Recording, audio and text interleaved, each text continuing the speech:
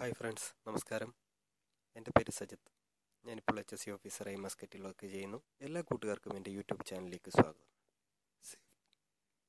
Safety related ആയിട്ടുള്ള videos കാണുന്നതിനും safety ഓഫീസറുടെ റോൾസും റെസ്പോൺസിബിലിറ്റി എന്താണെന്ന് മനസ്സിലാക്കുന്നതിനും സിമ്പിളായി നിങ്ങൾക്ക് എങ്ങനെ HSC ഫീൽഡിൽ എക്സ്പേർട്ട് ആകാം എന്നുള്ളതും ആദ്യമായി സേഫ്റ്റി ഫീൽഡിൽ പോകുന്ന ഒരാൾ ജോലിക്ക് മുൻപായി അറിഞ്ഞിരിക്കേണ്ട കാര്യങ്ങൾ എന്തൊക്കെയാണെന്നുള്ളതും നിങ്ങൾ ഈ ചാനൽ സബ്സ്ക്രൈബ് ചെയ്യുക, ബെല്ലൈക്കൺ എനേബിൾ ചെയ്യുക. ഇന്ന് നമ്മളിവിടെ ഡിസ്കസ് ചെയ്യാൻ പോകുന്നത് സേഫ്റ്റി ഓഫീസർ ആകാൻ നമുക്ക് വേണ്ട ക്വാളിഫിക്കേഷൻ എന്താണ്. പലരുടെയും സംശയമാണിത്. പരസ്യങ്ങളിൽ നമ്മൾ കാണുന്നത് പോലെ 10ാം ക്ലാസ് പാസ്സായ ഏതൊരാൾക്കും ഗൾഫിൽ ഉയർന്ന ശമ്പളത്തിൽ ഈ കോഴ്സ് പഠിച്ചു കഴിഞ്ഞു കഴിഞ്ഞാൽ ജോലി ലഭിക്കുമോ, നല്ല ശമ്പളം ലഭിക്കുമോ? ഇതെല്ലാം കുറിച്ചെല്ലാം ഈ വീഡിയോയിൽ നമ്മൾ ഇന്ന് ഡിസ്കസ് ചെയ്യുന്നതാണ്. എൻ്റെ അഭിപ്രായത്തിൽ 10ാം ക്ലാസ് കഴിഞ്ഞ ഒരാൾ ഈ ഫീൽഡ് തിരഞ്ഞെടുക്കാതിരിക്കുന്നതായിരിക്കും ഉത്തമം.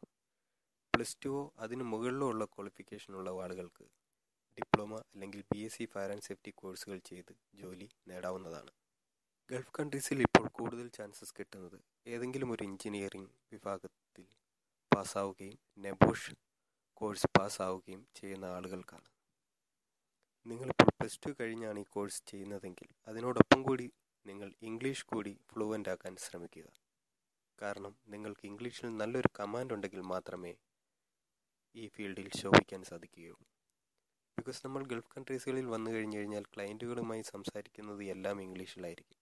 ഇംഗ്ലീഷിൽ നല്ലൊരു കമാൻഡ് ഉള്ള ഒരാൾക്ക് എന്തെങ്കിലും റിപ്പോർട്ടുകൾ സബ്മിറ്റ് ചെയ്യുന്നതിനും പ്രിപ്പയർ ചെയ്യുന്നതിനും എല്ലാം നിങ്ങൾക്ക് കഴിയുകയുള്ളൂ. പിന്നീട് ഈ ഫീൽഡ് തിരഞ്ഞെടുക്കുന്ന എല്ലാവരുടെയും ഒരു സംശയമാണ് ഏത് ഇൻസ്റ്റിറ്റ്യൂട്ടിൽ പഠിക്കണം എന്നുള്ളത്. നിങ്ങൾ ഏത് ഇൻസ്റ്റിറ്റ്യൂട്ട് തിരഞ്ഞെടുക്കുന്നതിന് മുമ്പായി നിങ്ങൾ ആ ഇൻസ്റ്റിറ്റ്യൂട്ടിനെ കുറിച്ച് നല്ലതുപോലെ അന്വേഷിക്കുക. ഇൻസ്റ്റിറ്റ്യൂട്ടിൻ്റെ നിലവാരം, ഫാക്കൽറ്റികളുടെ നിലവാരം, അവിടെ നിന്ന് പഠിച്ചിറങ്ങിയ ആൾക്കാരുടെ അഭിപ്രായം, ആ ഇൻസ്റ്റിറ്റ്യൂട്ടിൽ നിന്ന് ലഭിക്കുന്ന സർട്ടിഫിക്കറ്റ് വാല്യൂഡ് ആണോ, ഇതെല്ലാം മനസ്സിലാക്കിയതിന് ശേഷം മാത്രം നിങ്ങൾ ആ ഇൻസ്റ്റിറ്റ്യൂട്ടിൽ ജോയിൻ ചെയ്യുക. ഡിപ്ലോമ അല്ലെങ്കിൽ BSc കോഴ്സ് ചെയ്തതിന് ശേഷം നിങ്ങൾ എവിടെയെങ്കിലും കുറച്ച് എക്സ്പീരിയൻസ് നേടിയതിന് ശേഷം മാത്രം NEBOSH കോഴ്സ് ചെയ്യുക.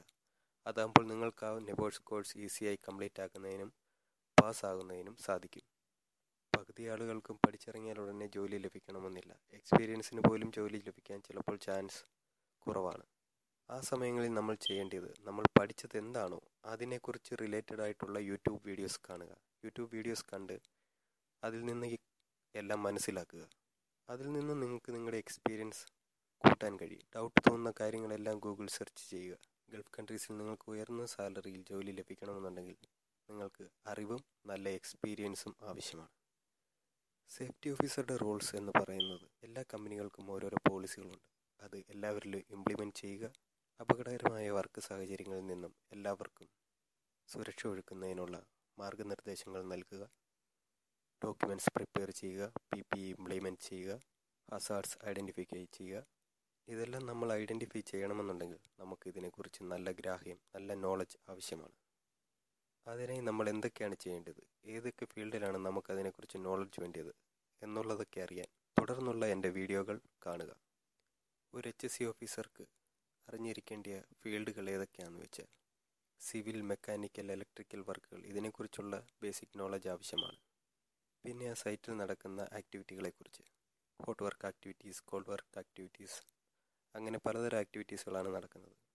ഹോട്ട് വർക്ക് ആക്ടിവിറ്റീസിൽ വരുന്നതാണ് നമ്മുടെ വെൽഡിങ്, ഗ്രൈൻഡിങ് അതുപോലെയുള്ളവയെല്ലാം.